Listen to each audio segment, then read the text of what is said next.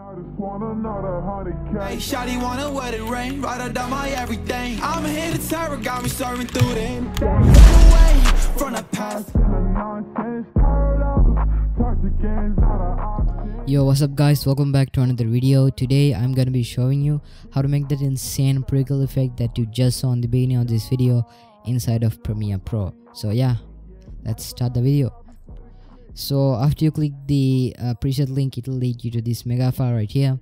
So this is the preset, so just right click on download and click on standard download or download as zip. Just download it anywhere you like. And then here's the sound effects. I gave you 3 sound effects. You can use any sound effects you like. If not, you can use your custom sound effects. And here's the clips plus project file. I will be at the clip and the project file later on. And yeah, so just download the preset. After you download the preset, open up your Premiere Pro and then go to effects, and you need to right click on your presets bin, click on import presets, and you want to select my preset. It's called insane PREKILL effect. You just want to select that preset. You want to click on open, and it should be opened up in your effects tab, and just search up as PREKILL and it should pop right here. Okay, so let's see how to add this. So first I'm gonna show you how to do the velocity. So just find the frame where you pull the shotgun. So it's right around here, so I'm just gonna select this frame.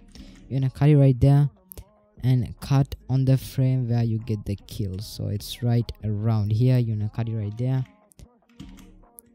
and then we can right click on this clip, click on show clip keyframes, time remapping, enable speed, go to the beginning, keyframe it right there. Sorry guys, you're gonna go to the beginning, keyframe it right there, and then you wanna decrease the speed of that to like 30%, just like so.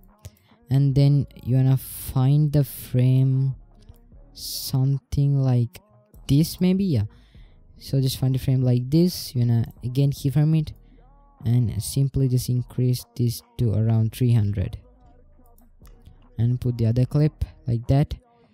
Also enable time mapping on the other part of the clip. Go to the beginning, keyframe it right there. Also increase the speed to 300%, so just like so, and go like 5 frames forward and decrease the speed to around 35, just like so. And now you can delete the audio because actually we don't need them. And yeah, now you have the slow motion done, and then we can apply the preset. So right click and it's the clip.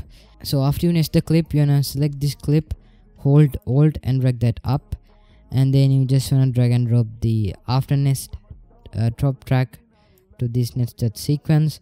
And after that you wanna right click on this, click on nest, click OK, put the after nest top track to the top clip, and put the bottom track effects to the bottom track, and then you can put the impact to this other part right here, and then you will be good to go. And then you can go somewhere right here, click I, go to the end, click O, click on sequence, click on render into out, and you can play this effect smoothly. And yeah, that's pretty much it for the video, and thank you so much for watching this video until the end. And if you have any video suggestions, please be sure to comment down below, and I will see you guys in my next video. Peace.